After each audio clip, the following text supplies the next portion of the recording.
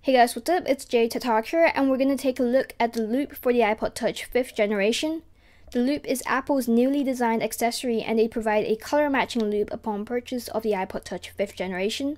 The Loop extends the streamlined and minimalistic design of the iPod, and it's made from a polyurethane or a neoprene material, making it feel comfortable and soft when strapped onto your wrist, and won't cause any sort of strangling feel or any discomfort.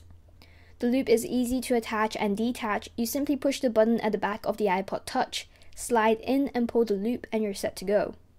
The Loop seems more durable than I first thought. The material won't stretch and wrinkle when pulled with intense force, and it does secure itself in place. However, I do wish Apple could have designed the button to be pushed back down just to ensure that the Loop won't release itself and slip out. This accessory is handy when you need some extra protection while shooting a video or vlog, or it may help with stabilization when taking photos. I think the Loop is a clever attachment because I'm kind of scared of the iPod Touch just slipping out of my hand because it's super thin and light.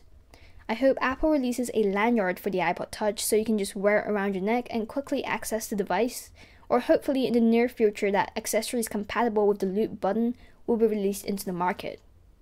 So to finish off, I'm glad that Apple added this feature to the iPod Touch 5th generation. It works well for me and comes in handy.